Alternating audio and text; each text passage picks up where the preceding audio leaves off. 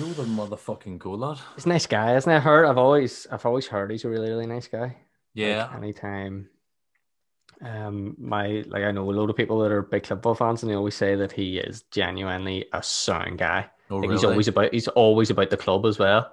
You know what I mean? And he always chats to fans and shit. So yeah, I thought he'd be as sound as that. Like 3, 2, 1. What's happening, everyone, and welcome back to the greatest podcast you've never even heard of. This is MCPodcasting, episode 141. So in this episode, we are joined by Joe the motherfucking goal, Joe Gormley, Cliftonville's leading top goal scorer of all time. How was it? Yeah, it was actually a really good conversation. And we were able to actually speak to him about his career, where he's went to, the couple of different clubs that he's been at, and he's obviously out injured at the minute. So wishing him all the best to get back fit again for next season. But yeah, it was a great chat.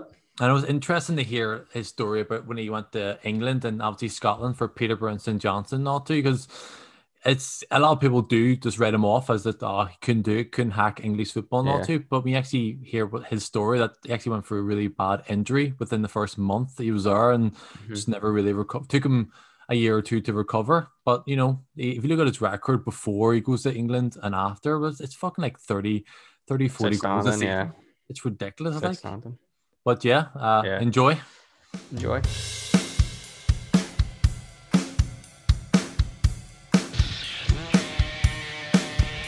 You are now listening to MCPodcasting. God, I'm all nervous here. It's like me and Ronaldo. There he is. Can you hear us okay? Yeah. Can you hear me okay? Yeah. Yeah, sounds good. Can you see me all right, or will I turn an all light on? No, it sounds good, mate. No, that sounds sweet. It looks good. Right? Hi, you're grand. Like, so I'm Dan, and that's Stephen, whatever way you see him. What's happening, mate? So how's it going, man, anyway? How's things? I'm all good, mate. I'm trying to do a wee bit of work here till my house, so I'm flat out. Because that's what we're saying. Like, you're actually currently injured, aren't you? Yeah, I've broke my humerus, so I did. Oh, Jesus. Yeah, sore then? I know. I've done it in training. Yeah, it's not great. Like, so it's a bit sore now, even still, but it's just something I have to get on with. Like, how long you out for? How long have you been out for, and how long are you going to be out for? Oh, I've been out for 2 months. 2 months exactly today. So I've and then I'm pre-season. I think I'm going to be back. So yeah. Oh, so you're missing the whole season then, the rest of the season? Yeah. I've only played 12 games this year, to be fair, so it's not been great. Like, I don't say, and I'm probably within them 12 games, probably scored about 30, 40 goals, probably. Just just now, probably about 30 to 40. Yeah. It must be a shit time because obviously, given COVID and all crap and all too, but a lot of people are finding comfort in football and all too, while your actual job you can't even play football. It must be fucking tough for you, especially given the climate. Like, yeah, no, it's not great at the minute though. I work as a youth worker as well, in an after school club, so I've been able to do that there. But I'm obviously with the injury I'm out at the minute, so yeah, so I'm scared of someone bumping into me and then setting me back for a wedge, you know. Are you able to, like, do you know, in normal times, like pre-pandemic, if you were injured and stuff, you'd be able to go over and still be around the club, maybe go to training, watch some stuff. Are you able to do that, or are they not even allowing you to go over with obviously the pandemic? No, yeah, I'm still able to go, so yeah, and do a bit of rehab and stuff. So I'm still part of that. No, I'm still part of the training and stuff, but obviously without me playing with the actual team, the physio took a few of the players who are injured aside and started to do rehab and stuff with them, and so it hasn't been too bad. But every Thursday the team have to go down for the testing. I think it's like a 15-minute it tells you if you're positive or negative, so it hasn't been too bad. Yeah, so what's your opinion on the season thus far? Joe, I know it's different, no fans, etc. and all too, and so many games have been delayed and all postponed and all too. Do you feel there's a wee bit of a disconnect with the players and the actual league itself? Like, I don't know, I was just thinking, even the Premier League, the quality of the Premier League is quite poor. Are you seeing like the Irish League kind of suffering because of that? Yeah, without a doubt, because I think a few players, you probably get players who thrive on the crowds, you know, and a wee bit of the support in the background. And myself, I love playing in front of the Cliftonville fans, you know what I mean? I think it gives you a wee bit more motivation and stuff. And but then there's players who probably don't thrive on with people watching them. So it works out. I think it works out for certain players, and certain players it probably helps as well, you know. But without the fans, like it's not great. Like so it. Yeah. No, I was going to ask you as well, Joe. Me and Stephen were talking beforehand and all too, because there's a lot of Cliftonville have had a lot of players leave and a lot of recruitment over the last 12 months and all too. I think we read a rumor. Was it last year, or was it even true that was it true you're about to leave, or there was a rumor about you going to Glentoran and stuff? Was there any truth in that there? Yeah, well, I heard of a rumor about Glentoran, but I'm a Cliftonville fan. You know, I love playing for Cliftonville, and I've always said the only way that I would leave Cliftonville is if they were looking rid of me, and I'm hoping it's not any time soon. But listen, it's obviously if they were looking rid of me, I would have to go. Like you know, but you kind of can't stay. I know, I'm not fucking leaving. I know, but I was told that Glentoran had made a bid for me and stuff, but it was put to bed right away. Like so, it was, you know, with a phone call. Good man, good man. So I'm happy where I'm playing. Did you start off with Cliftonville, or was it Crumlin Star you started off with? Yeah, well, I started off. Well, I've played for that many teams, so I have. So I have all sorts of tracksuits, but no. I started off with. If I'm going back to my childhood, I played for Ardoyne, and then I went to Celtic Boys. Went to Ardoyne Working Men's Club. I went and gave Cliftonville under 18s ago, and there was times at Cliftonville under 18s I didn't even get a kit, and so only played there for a year. So then I moved up to the Crumlin Star. My brother, he's saying for Crumlin Star, and I followed him. And then the first year I got called up to the first team, and then the second year I scored I think it was 61 goals, 62 maybe, and then I got a chance to go and play in Irish League again. I think there was a number of teams after me and interested and stuff, but as soon as Cliftonville asked, I didn't hesitate one bit. Was Cliftonville always a team you kind of always wanted to progress to in the Irish League? Yeah, well, my mate actually played for Cliftonville the year before I joined, and I would have loved to play with him, but unfortunately, like the year I'd signed, he left Cliftonville. I think he just gave up football altogether and started concentrating in Gaelic. So, but Cliftonville was obviously, if you can't make it across the water, I think Irish League's the highest you can go in your own country. So that's where I want to see that like period of whenever you're a kid playing football, you're playing under 10s up to like under 15s, under 16s. Just how hard is it to break away from a team like St. Mary's or a local team to actually get into the Irish League? Because it always seems to be, even at that level, it is just luck a lot of the times, or maybe you've been spotted by the right person. But I guess maybe being a striker, your goal record helps you a lot. Yeah, no, it's just, I think it is. It's interesting when you hear the likes of Cliftonville and Linfield and whoever it may be interested in you, and I think it's a no-brainer, like, isn't it, for like kids who want to go to hear Cliftonville and they want to play for Cliftonville, and I think, or Linfield or whoever it may be, and I think it's a no-brainer for them. If someone comes for them, they want to be that next player who's reached the top, and I think it's as unfair it is for the likes of the local teams. You know, it's what kids want. It's hard though, isn't it, to stand out when you're playing at an under 16, under 17 level, to actually get picked to go to play for Cliftonville or to be spotted, because there's so many people that play football, and I always feel like the development of people who play football, like you can play at like an under 15 level. And you'd be like, oh yeah, he's all right. And then a couple of years later, you went, what happened to him? Flip, look how good he is now. You know what I mean? It always seemed to me like it's like winning the lottery sometimes. Oh yeah, like without a doubt, I think the majority of it is down to luck. Like it's wherever you have that chance, or maybe one day someone's watching you and you have a great game, or else it could be the best player in the team could have a bad day, and someone's watching, and then the next player. Are you saying I shouldn't give up? I didn't join Cliftonville till I was 21. I think you're I'm a bit 28. older. I'm 28. Man. I don't play football. So.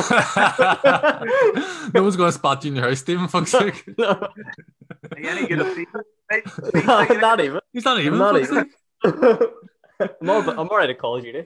See what it is. Yeah. But I think we all know, and even you, Joe, I'm sure you grew up with people who, not saying they're better than you, but they're really good, who just never made it. Either they give up. A lot of people do say once you turn 18, if you're not scouted by that at that time, you kind of have to give up. So a lot of people, me and Steve know people in our class who were fucking amazing at football, but just gave up because no scout came calling at 16 or 17 years old. Like, but as you say, you didn't join Cliftonville till you're 21 years old, and that's considered old for a footballer, like, isn't it? Yeah, no, definitely. Like, even when I joined Cliftonville under 18s and I didn't even get a kit, you know what I mean? There was times I was going, didn't even play a match, or else I wouldn't even picked in the team, and you're like, what do you do now? Do you give up? But obviously, like, I just wanted to go back and enjoy it. And was it because like they didn't see how good you were, or do you think you going away actually helped you develop as a player, as a striker? No, I think it was just obviously the players in the team before me were better. Mm-hmm. Do you know, and it was just harder to get on for me, harder to get on the Cliftonville under 18 team at that time because they were very good, to be fair. Mm-hmm. But it was just obviously going and getting the experience playing men's football. It probably made me a wee bit braver than what it probably was when I was under 18s, you know. Yeah. I got the breakthrough at Crumlin Star. But that first, like that, when you went to Crumlin Star and came back, and that 4 year, I think it's a 4 year period you played for Cliftonville, and you won like 2 leagues. I think you won like 3 league cups. It was like I know Liam Boyce was there for a bit. I know he went to Germany in between. Rory Donnelly was there for a season with you. That must have been some fucking team though. Like the amount of goals flowing from just you 3 in particular, like Jesus. Yeah, no, that team then though. I only got to play with Rory for about 15 games, if even. The year I joined, Rory had signed for Swansea in January. Oh right. So he did, and then it was who was it? Chris Gannell was. Because I didn't play much games at the very start. The first year I played for Cliftonville, only played 14 games. No, the first team. Mm-hmm. So it was Chris Scannell and Rory Donnelly that was up front, and then Rory went, and I sort of got a breakthrough, but it wasn't too much. And then Boise had come back from Germany at that time, and then it was Chris Scannell get injured one game against Glenavon, I think it was, and then me and Boise started being the strikers of the first team, but before that me and Liam were the strikers of the reserve team. That must be annoying because I know Liam Boyce was actually amazing and he got the transfer to go to Germany for a bit. And then, as you said, Rory left and then you got your opportunity to be the striker. But then when you hear Liam Boyce is coming back, are you happy or are you kind of like, for fuck's sake, Liam, don't come back. Don't try to take my spot. Because obviously he's a bit more established, a wee bit more established at that time than yourself, obviously playing in Germany and all too. Did you see it as a positive for yourself or more of a negative for yourself or something? Yeah, at that third stage, it was probably a negative for myself because all I wanted to do was play. It was actually I was actually so close to leaving the first team at one stage. Really? Yeah, because we were playing one game and I hadn't been playing much matches, and I was like, I don't want to be sub. I just want to play football. I only want to have a game or play for fun. Mm-hmm. And it was we played Dungan in Swiss at Solitude, and it was the 92nd minute, and Tommy told me to go, like, get ready to go on, and I turned around to the kit man and went, how long's left? And he was like, 2 minutes or something. I was like, fuck's sake. But as I run on the pitch, trying to remember the ball got crossed in, the defender headed it out, and I hit it from about 25 yards, and it went into that corner, and I was like, maybe this is the start of me getting a wee bit of luck. And I've had dreams like that, to be fair. Yeah, but it was there. It was sort of like, you know yourself, and you get a wee bit of confidence. You score a goal, or you do something good. You wanna. That's you. You're happy for a week. Yeah, absolutely. So playing with obviously you said you didn't play with Rory for that long at the first spell, but obviously you both came back to the club later on. Who's better, Liam or Rory? Liam Boyce is the best player played with in my career. Really? He is a joke. And it just shows you like how good he actually is, because he scored goals for fun in Scotland, England, everywhere he goes. Northern Ireland, he's actually scoring goals for us. But Rory, don't get me wrong, Rory is unreal as well. Rory's a great player. And people don't realise how much work Rory does also, other than scoring goals. But Liam Boyce, without a doubt, is the best player I've ever played with. Like. And it's something about Liam Boyce you don't really notice, because until you actually go to a game. When I heard about Liam Boyce and I was going to games and stuff, I didn't really understand how good he actually was until you actually start watching him. Like, you don't just watch him off the ball. His actual movement, his touch, the way he actually links up, the way he used to link up during them 3 seasons as well was ridiculous. But the way he links up with other players, like, he's almost referred to just as a goal scorer, like a number 9 in the box, but he does so much more for the team. It's ridiculous, like, how talented he actually is. Yeah, no, without a doubt, the skill, the strength, everything. He had everything so that he knew where the net was. I remember him playing one day, the strength of him. He hit someone on the shoulder. I thought they were going to have to take the lad out of the ground. And so your last 2 seasons, I think you scored, it wasn't good. A return 75 goals in 93 appearances, but it was not great. Yeah. No, see, I'm not really great with the stats and stuff now. I know my stats now for the amount of games I've played at the minute, but I got for the first few seasons I scored a number of goals. To be fair, I mean the 2 years we actually won the league, I think I had 30, and then I got 37. So it is ridiculous. But so them 2 seasons, then you actually get signed for Peterborough United. Obviously, it was a big moment in your career and stuff. But what was like your thought process before that? Was there a number of clubs interested in you? Was that something you always kind of wanted to do, make the jump to English football? Well, it's every kid's dream, isn't it, when they grow up they want to play professional football, and it just happened to be my chance. I got my chance whenever I was a wee bit older. Same for Peterborough when I was 25, so I played 4 seasons before I went away to Peterborough, and like it was incredible when I heard there were actually teams across the water interested in me.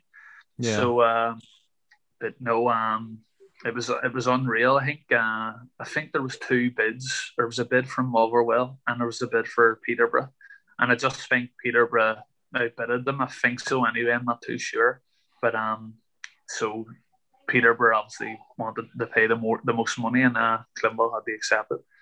So you're actually, when you're going over there and all too, are you nervous? Are you excited? Like, what's the actual emotions? And also another question I want to ask you: did you go over by yourself? Oh yeah, no, it's going over there. I was nervous because I'm not that talkative now. Like I'm a bit shy. I come across a bit shy. That was then now, but I think I've actually I've grew up a wee bit, and I've realised just you need to open your mouth and say stuff that you have to say. But no, when I was going over, I was probably shy boy from Ardoyne, and meeting new people. I have a load of friends, but I think probably one of my weaknesses is talking to new people, getting conversations flowing and stuff. And going over to Peterborough, it was just a massive eye opener. And I think like I probably struggled to try and. Now, don't get me wrong, I had friends there. I went out with them and stuff. I went shops and went out for meals and stuff. But it was tough going, trying to get to know what they were like. A lot of people do forget because people just see the good side of it. People see, oh, Joe Gormley got to move to Peterborough for playing. Was it League 1 or Championship at that time? Yeah, League 1. League 1. You know, I mean, people just see the positive, but people don't see the actual people you have to have in your life as well. You're moving to a different country, and some would even say a different language, the way we talk here compared over there and all thing. So you get there, and obviously it's not the great start. You actually get an injury within the first month, isn't it, of the season? Yeah, it was like I played a few friendlies and stuff. I think I scored like 4 goals in 3 games or something for Peterborough. Scored against Spurs. I played against West Ham. I got man of a match, so I was sort of off to a good start. Yeah, and then I got into the actual league, and I was like, "Whoa!" Like these guys are absolute animals. Really? They're so physical, they're so quick, and there's me, and they're all probably like 4 years, 5 years younger than me, and I'm like, what the hell? But so we went and played. We got a new manager, and he picked 2 teams to go and play against Norwich Academy. It was, and that's when I done my cruciate, and I was like, fuck, Jesus. Heartbroken. But listen, that's football for you, innit? If it's meant to be, it's meant to be. So, but it was just a wee bit of luck, just a bit of bad luck that I had, and listen, I got probably one of the worst injuries that a footballer could probably get. So obviously that's your whole season written off right there and then, wasn't it? Yeah, I was out for what was I out for? I actually played my first game a year to the date I done it, so I did. Jesus, and like as I said, like because when you're injured, you obviously probably don't get to actually socialize that much with the first team in terms of training, especially the injury that you had. So you're going into a different country, you know what I mean, as we said, almost a different language, trying to make new friends, not climatize, but get used to your surroundings. It's like, hi, climatize, same weather. It's freezing on our down. But you know what I mean? That like, how hard was that from the day you got your injury up until like till you played again? Like, how hard was it mentally for you? No, it was so hard. Like, so I don't think people would understand how actually bad it was. And I was constantly like ringing home and stuff and asking people. Like, I was just trying to keep myself occupied, but at the same time, I was in Peterborough in a wee apartment on my own. My girlfriend came over. She came over quite frequently too. She just tried to keep me as much company as she could, but it was hard for her because she had to travel from Belfast to Peterborough. It wasn't fair, but like I couldn't even walk for what was it, 3 months maybe. Do you know, I was in a brace, and it was like I was going home on my own. I was going to training on my own. You're like, nah, this is hard work. Like, did you ever did you really think? Did that make you really think about your actual career and like what you actually wanted in football? Oh yeah, because you work so hard all your life, don't you, to get the opportunity, and it all comes crashing down within like what. I went through on goal, and it was like no one was near me, and that's what happened. You know what I mean? So it was like it'd have been different if I think someone probably tackled me, but it was something like I went through on goal, I chipped it over the keeper, and that was it. My leg just snapped beneath me, and then it was game over. Did you score though? At least crazy, mate. No, I didn't even know. I didn't even score. Worth it, like. I know, but I don't even know. Like, if you're sitting there for a year miserable, you could have been thinking, at least I scored. Good goal. Didn't even score. But I don't realize. I don't think people realize how bad it actually was. No, for me being over there, because you get fucking. No, I couldn't hack it. I couldn't do this here. But listen. But people will always hammer you down. Fuck's sake, Peterborough fans are still hammering me, saying how bad it was and all. Serious? Fucking Peterborough. We do get a lot of Peterborough fans watching this. So is there anything you want to say? Apologies.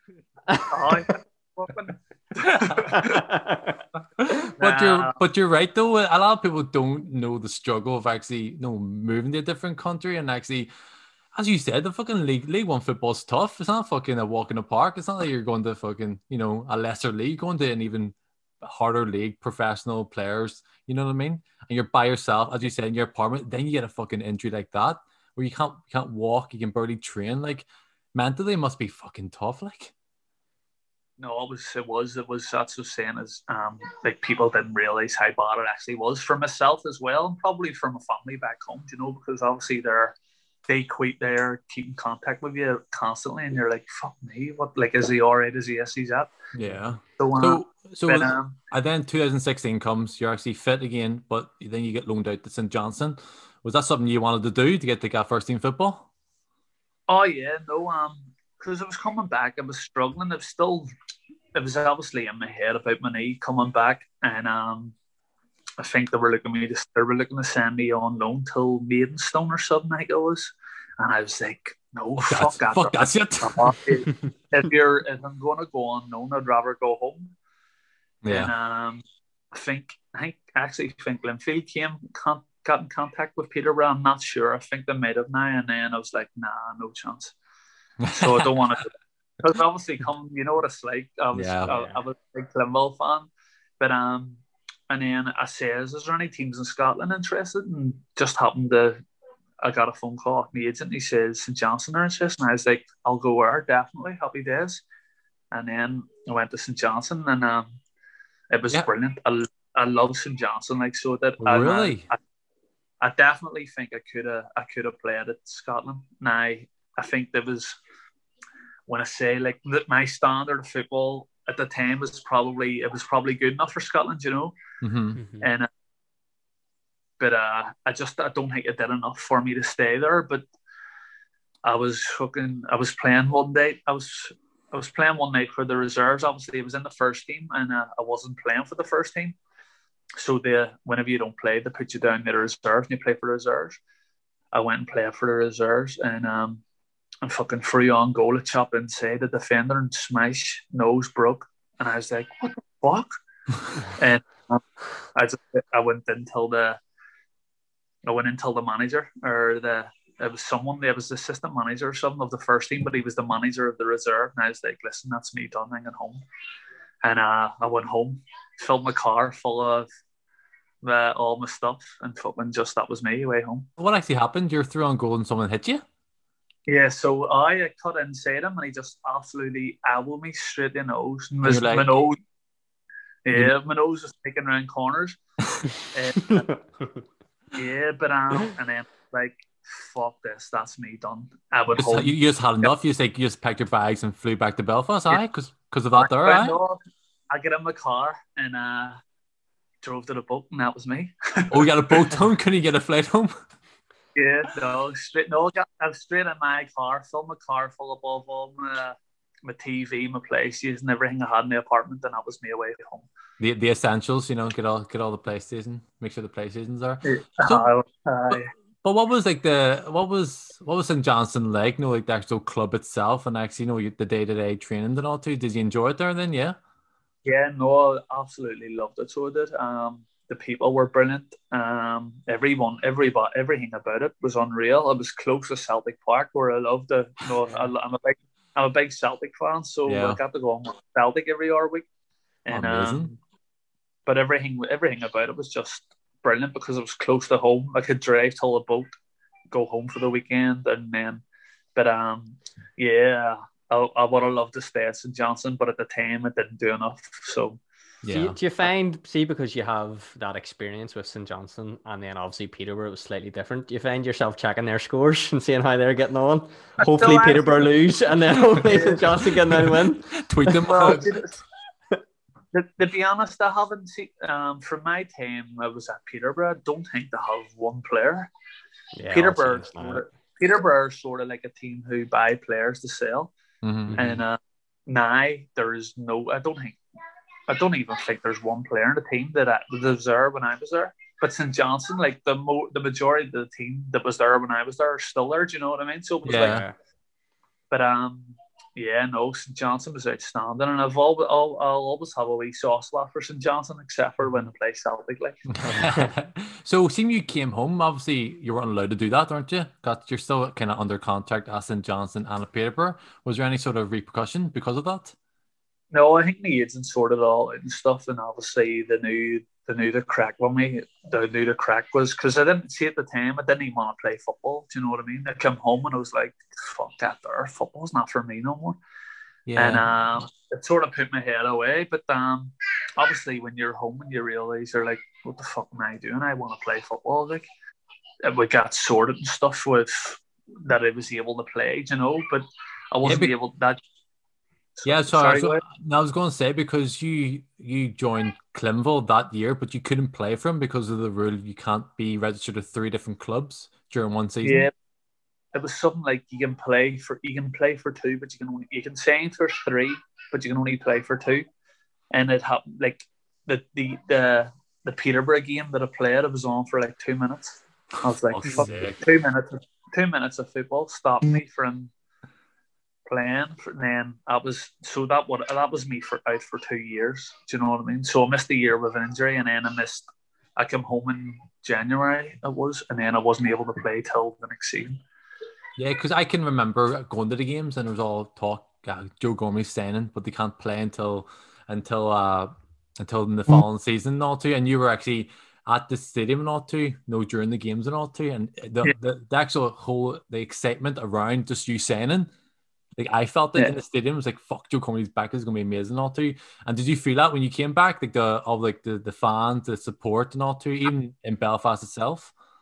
Oh yeah, because it was always Cliftonville was always going to be my number one choice if they were interested in me, you know. And it was all my friends were still there. I had a few mates who still kept in contact with me while I was at Peterborough. I was like, happy days if Cliftonville wanted to sign me. I would have been great. And then they ended up they eventually did sign me. So it was just the buzz about the whole place, everybody welcoming me back, and all it was unreal. And I think that just sums Cliftonville up. Do you know what I mean? Yeah, exactly. And something some players, as you said, some players love the fans, and you're someone who thrives off that there. But before you go, Joe, I'd love to run something by you quick. Is obviously was it last season or season before you actually broke was it Kevin McGarry's Cliftonville goal scoring record? That must have been an amazing feeling. Yeah, no, it was unreal. So it was, and I don't think until I actually quit playing that it'll realise how good it actually was, because I think it was so many years before it was broke. So it's always a good thing to have, and hopefully you can add many more to it. So maybe no one will catch it. I was going to say because you're way ahead of it now, because it was 170, but now I think you're on like, was it 230 you're on or 240? Yeah, I think I'm on 218. I think it is. Or there you go. Do you know what? That's how I don't even know. I'll tell you. So I scored 14, 30, 37, 41, 30. Oh, he's some mathematics. Quick mathematics here. Just let you know, we can't count. So yeah, no, I don't just say any number. 4,000 goals. That's amazing. Yeah. No, I think it's 218. I think I've gotten 200. I don't even know. I actually don't even know. I think Wikipedia says 220 or something out there, like, so maybe they're fucking anyway. Something like that there in 318 games, something like that. That's no one's going to break that for a long time. I think it's like it works out 1.5 goals every 2 games, something like that. Yeah, that's ridiculous. Man. That is frightening. So obviously this year is a bit weird for Cliftonville and all too. What's your hope for Cliftonville to finish on? Yeah, I would love it. Obviously to finish as high as possible at the minute, but with the teams in the league, it's hard to compete against, because you've got the likes of Linfield, Larne, Glentoran, who are paying an awful lot of money and are full time as well. Yeah. But I think Cliftonville are more than capable than when you sign for Cliftonville, you want to win trophies, and I think that's the main priority. You want to challenge for every trophy you can. But if you obviously don't succeed, European football is a must, you know. Yeah. So, but then again, as I say, it's going to be tough. It's going to be a tough ask. And it's something that I've talked about with my brothers and stuff, like the amount of money Linfield, just to see Linfield, for example, have in comparison to Cliftonville. Like, actually, Northern Ireland football team rents the stadium out from actual Linfield itself, so that the amount of money they generate, you know what I mean, every international game is just ridiculous in comparison to the money Cliftonville actually have. So to see actually Cliftonville actually compete with teams like that there is amazing. I know, it's incredible, like, and it just shows you how good the actually Cliftonville are, because when you do have the likes of teams like that there, Linfield and Larns and Crusaders, they're all full time. Do you know what I mean? And Cliftonville are more than capable of matching them on their day. You know, so it's amazing. And then whenever you do go one, if you do get ahead of them, it's a big statement. Like, especially for a team that's part time playing against pro, or it is full time teams. Exactly. I was gonna say, is there ever any scope? Because obviously Cliftonville are not full time. But they're a big club. Like, I'm from the Cliftonville. Like, I live on the Old Park, and it is a big deal. Cliftonville is a big club, and when you look at Crusaders, maybe they have a bigger fan base. But why are Cliftonville part time? Why can't they make that jump? I'm not sure, but Crusaders aren't the bigger fan base than Cliftonville. Oh, sorry. Sorry. But then how come? But how are they then full time? I actually don't even know. It's a good question, to be fair, but I honestly don't know. So I don't. It's actually that's a good question. Probably God knows, mate. That I honestly don't even know. Because Cliftonville would be one of the biggest teams in Ireland in terms of just the fan base and the actual notoriety of like the name, aren't they? That's why I always assume. No, without a doubt, I think Cliftonville's probably one of the biggest in the country, but then again, it's financial, isn't it? The financially stable, the club and stuff. They have to be fucking God knows. I don't know. Yeah, I know. Way above our heads anyway, fuck's sake. Yeah, no, definitely. Hey man, Joe, thank you so much for coming on the podcast. It was great chatting to you, and obviously all the best with the injury, and hopefully you recover well for next season. With a bit of luck. No, I appreciate it. If there's anything I can help you with, just you're more than welcome to ask. Like so.